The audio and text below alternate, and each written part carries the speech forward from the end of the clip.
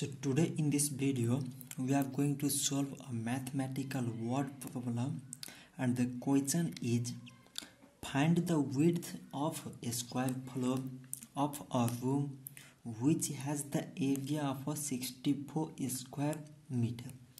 So here is a square floor and whose area is 64 square meter, and we have to find out its width, means the length of its sides. So when there is a square floor means all sides are equal. So to find out its width means length of each side, first of all for that we have to write what is given here. So we have given area of a square floor. Area of a square floor, we denote it by A, is equal to 64 meter square, and we have to find out its width.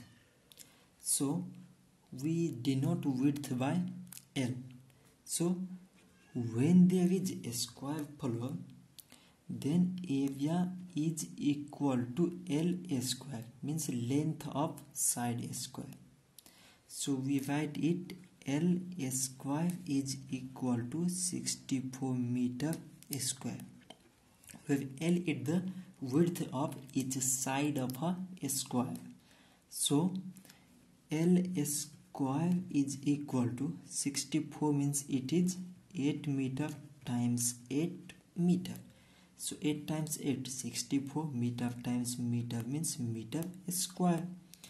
So our L square is equal to, it is 8 meter whole square. So now here is also a square, like as here is also a square, so we can cancel the same powers. Therefore L is equal to 8 meter. So here is the width of this square floor. So therefore hence the required width of a square floor is 8 meter.